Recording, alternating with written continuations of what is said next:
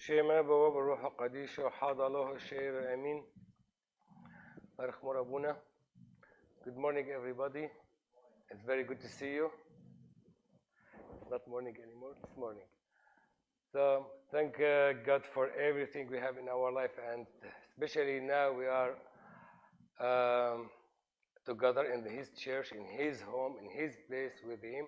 So it was like for 3 or 4 months our churches are closed, but thank God for everything. Today we are reopening our churches and gathered here to give glory to Him and praise Him, and also celebrate with Him all, as today the feast of His all the disciples, the 12 disciples, and also the feast of Saint Peter and Saint Paul.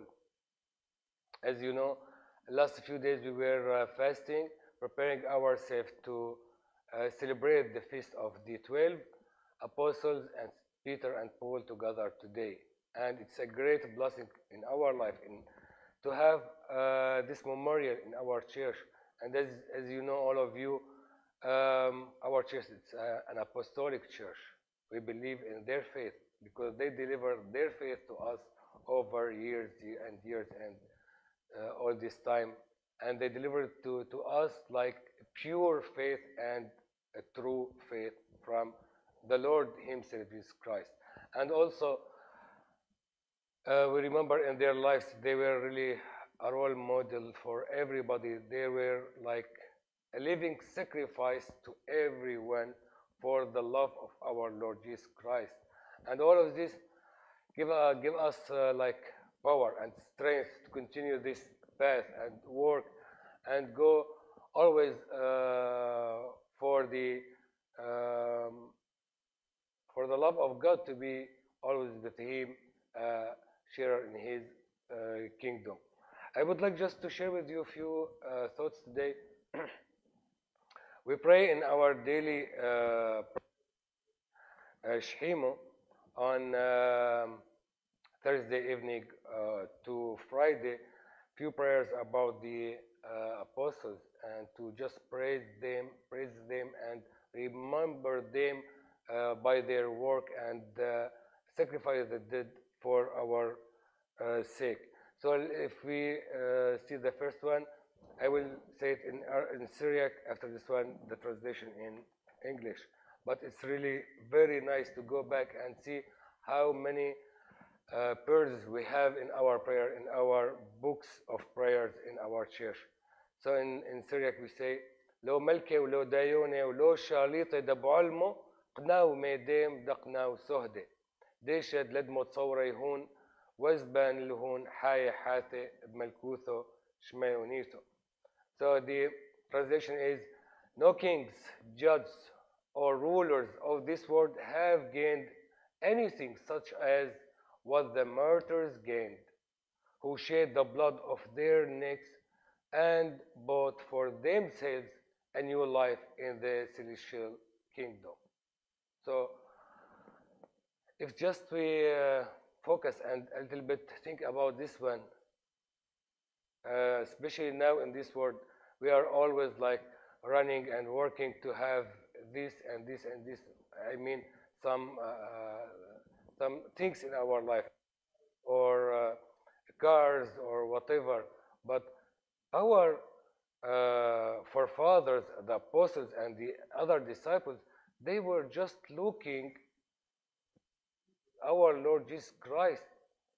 And even a king with all his glory couldn't do it, because a king cannot sacrifice anything for the glory of God. But for them, they shed their blood for the love of the Lord. And also, it's not just like this, their whole lives like in one purpose, with one purpose, to be with the Lord God. So it's not just a sacrifice, a whole life. They give up on everything they can or they have just to enjoy being with our Lord Jesus Christ. And I think this one, we lack this one in our life now. We cannot give up on anything for His sake. But please, we have to wake up now and see because all of this faith now we enjoy now, it's with the price of their blood shedded for preserving this faith. So first of all, they gave everything, even they were killed and martyrs for the sake of the good news and the love of our Lord Jesus Christ. The second one, I won't be very long. The second one, I will stop on it. It's about the reward. So, and we say in this part, لهو بوسوم ضلوع وبار انطير فرعون قاديشة بيوم محرويد نوحومو وعم يشوع دوديتم بي مصمح فرعون عم ليكون بنهرو جايو دلو موفق. So, and here the translation, Holy ones, you have kept your reward for that pleasure that does not pass, and at the other day of the resurrection, and together with Jesus, in whom you believed, the reward for your works shall shine as a bright light without end. So, all of this because they were really a good believer in the promise of the Lord Jesus Christ. They believed in His promises, for words was kept and preserved till the end. So for sure, now we see some rewards in our life from God. It's a gift and grace from Him. But also in the second life we'll have a lot more rewards than that we have today. So if we believe in His promises to us, and we know it, from their life as disciples and apostles, they believed in His promises, and their rewards were kept till the end.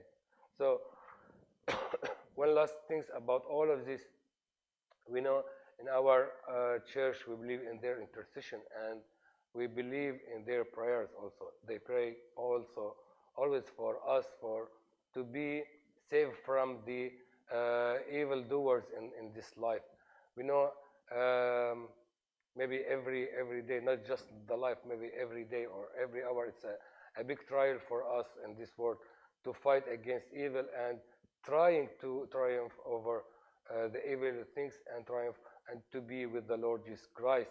And a big war, if we can say it. But this one is a spiritual one. And for sure we need a lot of help. Those apostles and martyrs and saints, they are our help by their prayers. They are our help when we read their stories and know how they fought and they overcome Satan in their life, and they were victorious in the name of the Lord Jesus Christ. So by His grace and His work in their lives. Please, today we celebrate the feast of St. Peter and Paul, and we know they are great apostles. So they shed their blood for the sake of Christianity, and also the other apostles. As far as I know, just one apostle, one of the 12, were not murdered, St. John, the evangelist, and about the others, I think all of them, they were killed for the sake of the good news and spread the word of God all over the world. So before I forget, I would like to congratulate and felicitate everyone carries the name of Peter, Paul, and the 12 apostles. And especially today, I would like to congratulate Abuna Andrew. He's one of the 12, brother of Peter. Abuna Amro Aricho Taudi. Also, I would like to wish you always a blessed day and blessed week. And please be careful, be cautious about your health. And God willing, we'll see you next week. God bless you. Barak Abuna Taudi.